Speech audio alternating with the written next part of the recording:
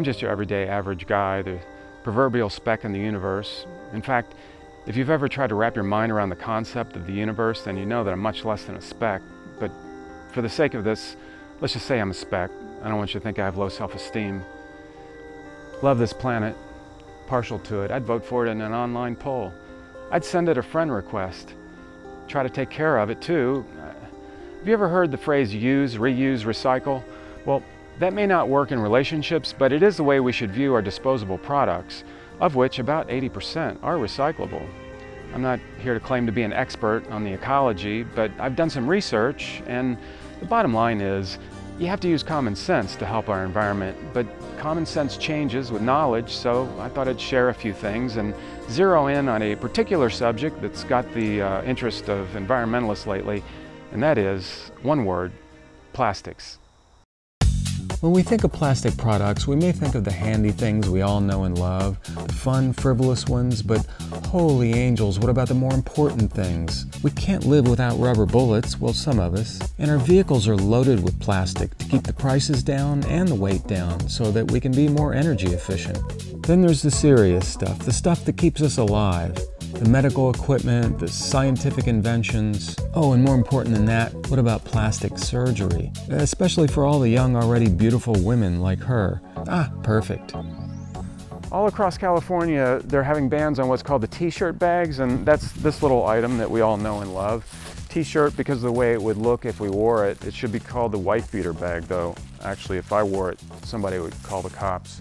But the thing about this is that the science behind it is irrefutable, that it is more environmentally sound than paper. Everything from the manufacturing to the transport to recycling uses so much less energy and resources than paper does. And it's an amazing product, very light and durable, reusable, and holds 1,000 times its weight.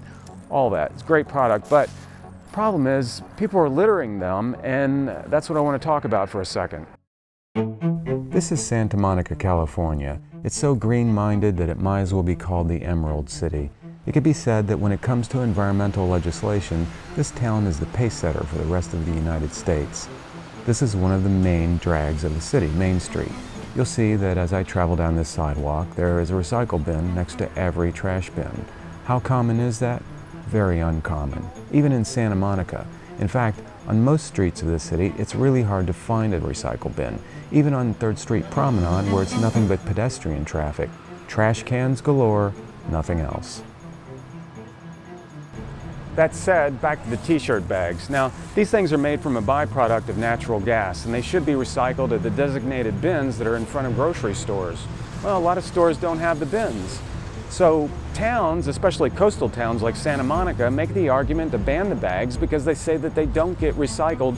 In fact, they get littered and they end up in the ocean.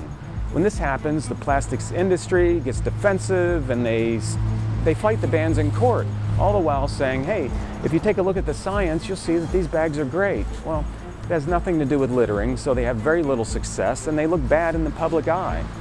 I think that instead of spending massive amounts of money in court, the plastics industry should subsidize programs, maybe along with the government, that puts a recycle bin next to every garbage bin on every street and every building in every city and town in the country.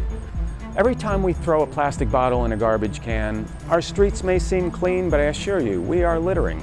When we throw plastic in the garbage, we should at least have to suffer funny looks from people.